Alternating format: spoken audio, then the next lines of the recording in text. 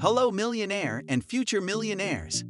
In today's video, we are talking about tips for long-term investing. Before we continue our video, make sure to subscribe to our channel and hit the bell icon for more videos. Investing is a long game. Whether you want to invest for retirement or grow your savings, when you put money to work in markets, it's best to set it and forget it.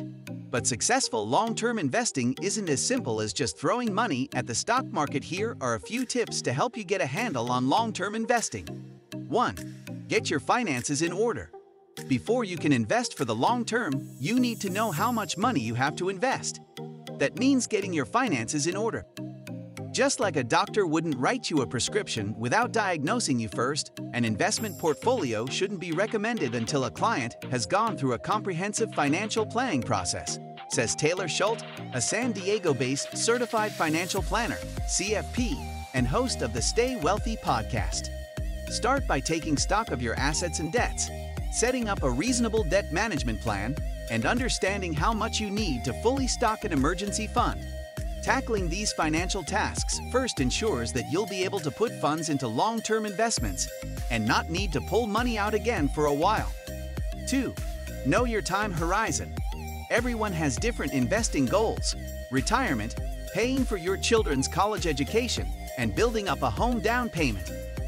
No matter what the goal, the key to all long-term investing is understanding your time horizon, or how many years before you need the money. Typically, long-term investing means 5 years or more, but there's no firm definition. By understanding when you need the funds you're investing, you will have a better sense of appropriate investments to choose and how much risk you should take on. 3. Pick a strategy and stick with it. Once you've established your investing goals and time horizon, choose an investing strategy and stick with it. It may even be helpful to break your overall time horizon into narrower segments to guide your choice of asset allocation.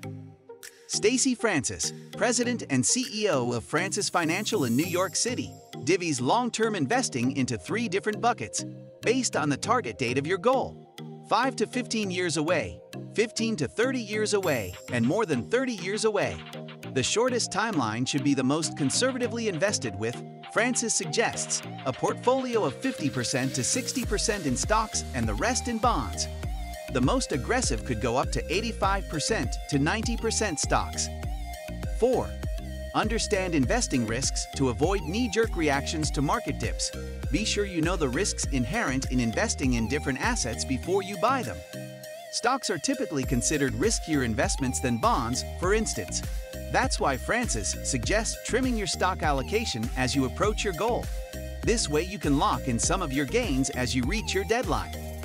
But even within the category of stocks, some investments are riskier than others. For example, U.S. stocks are thought to be safer than stocks from countries with still developing economies because of the usually greater economic and political uncertainties in those regions. 5. Diversify well for successful long-term investing. Spreading your portfolio across a variety of assets allows you to hedge your bets and boost the odds you're holding a winner at any given time over your long investing time frame. We don't want 2 or more investments that are highly correlated and moving in the same direction, Schultz says. We want our investments to move in different directions, the definition of diversification. 6. Mind the costs of investing. Investing costs can eat into your gains and feed into your losses.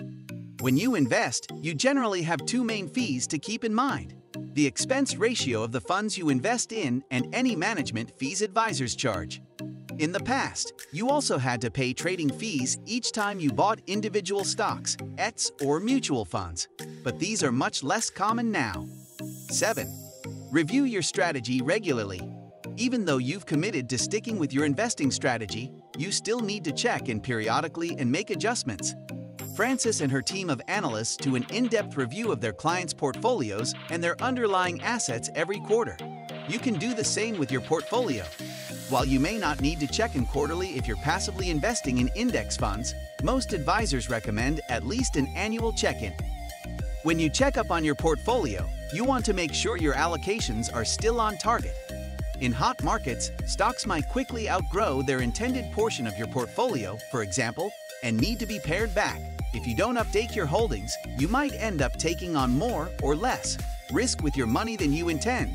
which carries risks of its own. That's why regular rebalancing is an important part of sticking with your strategy. Look for changes in your situation too. A financial plan is a living, breathing document, Schultz says. Things can change quickly in a client's life, so it's important to have those review meetings periodically to be sure a change in their situation doesn't prompt a change with how their money is being invested. Hope you guys enjoyed our video. Make sure to subscribe to our channel and hit the bell icon for more videos.